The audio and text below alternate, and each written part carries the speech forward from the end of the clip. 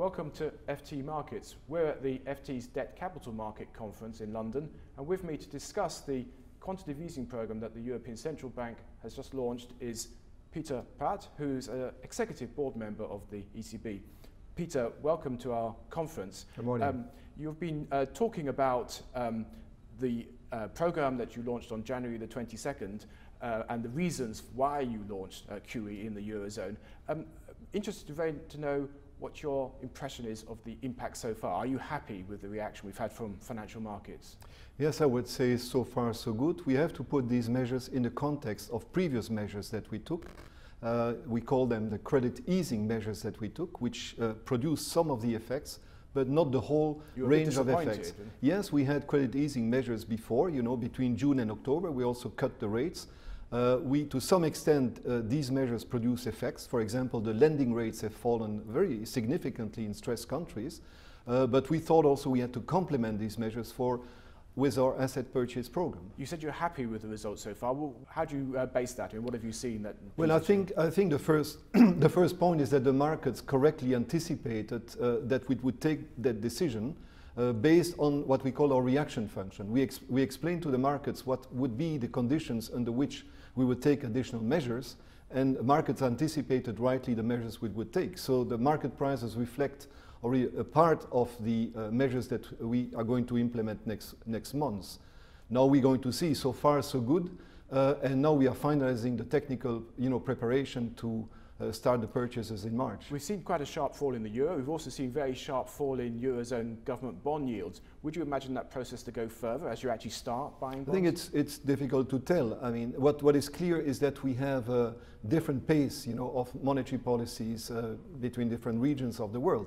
Here, what we signal very clearly is that we are going to stay in an accommodative stance in monetary policy over an extended period of time. This is what we signal with the asset purchase program. And also we expect important portfolio rebalancing effects given the size of the program. That's driving up other financial markets, obviously. But when do you think it's going to change inflation expectations? I mean, crucially, that's what matters. Well, there are different measures, of course, of inflation expectations. In the short term, we will see how they react. You see market-based inflation expectations have not reacted very much, although they've increased a little bit. For example, the price of protection against deflation has fallen as a result of the measures we announced. But still, it's a little bit too early to tell. What we know is that the context in which we came with the measure is quite favorable because we have these oil prices, much weaker oil prices now. And I think it was essential to give very strong signal in terms of willingness to anchor inflation expectations. You're, in effect, the ECB's chief economist in your job at the bank. When do you expect to see real signs of a turnaround in the Eurozone economy? Well, I think we see the turning point already.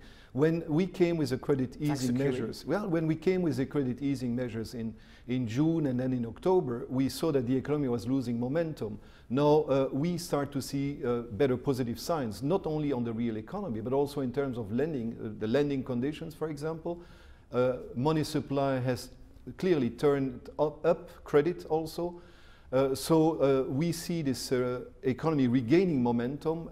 This is what we have been seeing recently. So I think the context in which we came with the measure is going to give a very good push to this recovery. Okay, the big uncertainty, of course, I have to mention it, Greece. How big a problem is that going to be for the Eurozone economic recovery? Well, I think you're right. I mean, there are a number of uncertainties around still, so there are clouds, I would say, around. So not only this situation that you mentioned, but also there are geopolitical risks around. So this situation, we have to see how it evolves. There are not favorable factors, obviously, but on Greece, the dialogue is ongoing, so we will see what will be the conclusions. Are you confident there will be a deal over Greece? Well, it's too early to tell what will be the conclusion, but I can only say that the dialogue is ongoing. The European Central Bank, of course, has a crucial role in supporting Greek banks by providing liquidity and allowing emergency liquidity. But that depends on Greece remaining within a program. How great is the ECB's patience? Well, I wouldn't call it patient. I mean, there are very clear rules in terms of emergency liquidity assistance. It's always for solvent banks, and so we are going to apply the rules as they are. We did it in the past in a flexible way, but it is key that the banks benefiting from emergency liquidity assistance remain solvent. Peter, thank you very much. Thank you.